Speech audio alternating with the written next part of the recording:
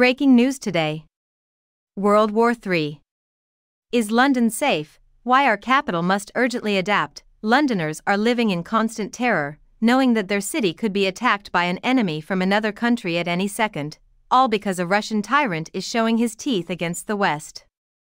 Putin threatened Britain with serious consequences last year during an angry tirade in which he alleged that Britain's elite troops were interfering with his nuclear power reactors. The capital was terrified by the threat, which came from a nation known for its nuclear weapons and its army of well-trained soldiers. Even more so, Putin would likely make London, one of Europe's most populous cities and home to 13% of the UK's total population, a top target. The United Kingdom has been threatened before by foreign powers.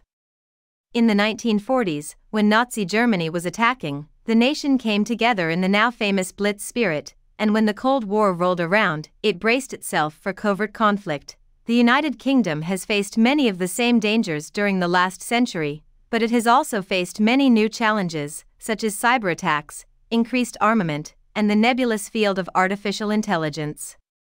Here are some of the dangers that London would have to deal with if Putin followed through on his promises. As we confront an uncertain future, World War III broke out. It would not be strange to see missiles delivered to London from Russia, given their employment of missiles in Ukraine. However, Londoners shouldn't give in to the temptation to seek refuge in the city's many underground stations.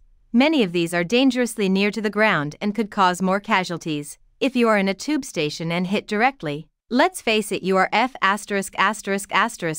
says Nick Cooper, author of London Underground at War. A T will collapse in on itself and crush everyone within the stations because they are built from bricks and concrete. As demonstrated in 1940, when 67 people lost their lives when a bomb destroyed Balham Station. Anyone seeking refuge in tube stations close to waterworks run the danger of drowning. In addition to the bunker and bomb crater, the nearby sewer system was also flooded. The Circle, District, and Hammersmith lines, among others, run in the open and are therefore completely useless as shelters. While some stations are located only 5 meters below ground, the station at Hampstead descends 58.5 meters below ground. Therefore, Mr. Cooper would rush there in the event of an impending bomb threat. Anderson shelters, which were iron structures placed in people's gardens during World War II, are the most effective means of defense against aerial bombs. Nevertheless, the government should provide assistance to households in constructing these shelters. Anderson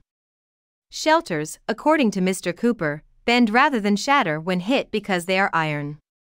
Operation Pied Piper was the World War II program that helped remove over 3 million children from places like London in order to shield them from air raids. However, Londoners would likely not be urged to flee the city in the event that the United Kingdom were to become involved in another conflict. Children and adults alike would be incentivized to remain in the city, if for no other reason than to keep the wheels of commerce turning and to prevent the UK as a whole from becoming overrun with migrants. History professor Dr. Martin Farr of Newcastle University explains that during the aerial bombing of the 1940s, it was prudent to transfer young people to the countryside. Despite the nuclear danger in the 1980s, no state-sponsored evacuations took place. During the Cold War, no major cities outside of London were evacuated.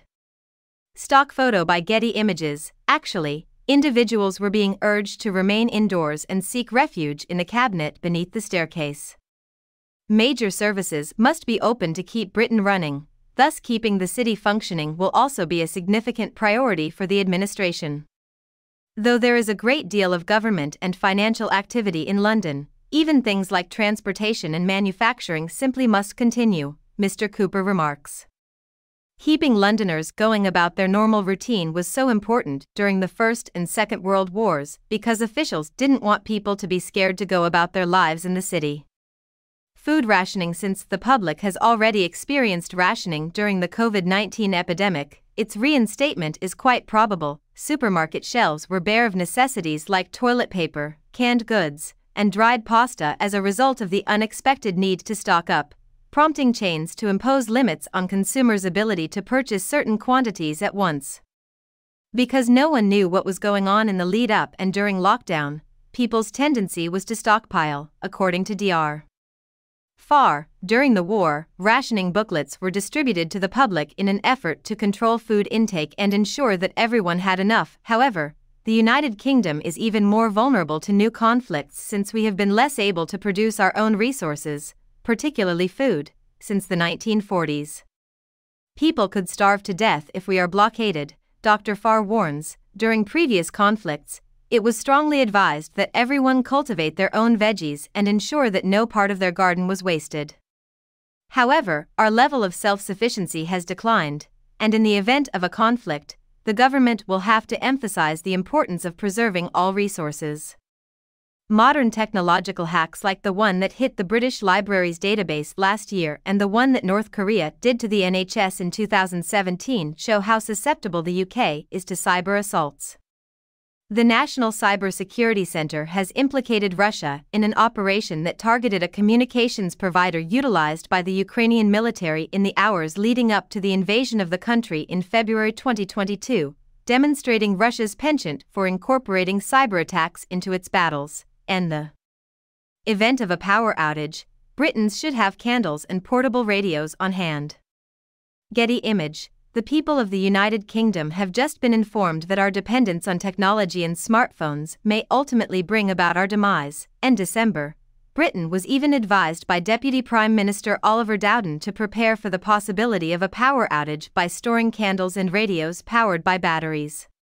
The government is testing an emergency alert on our phones that might replace traditional air raid sirens, which is something we're currently dependent on during wartime. As Dr. Farr explains, when lines of communication go down, what happens next?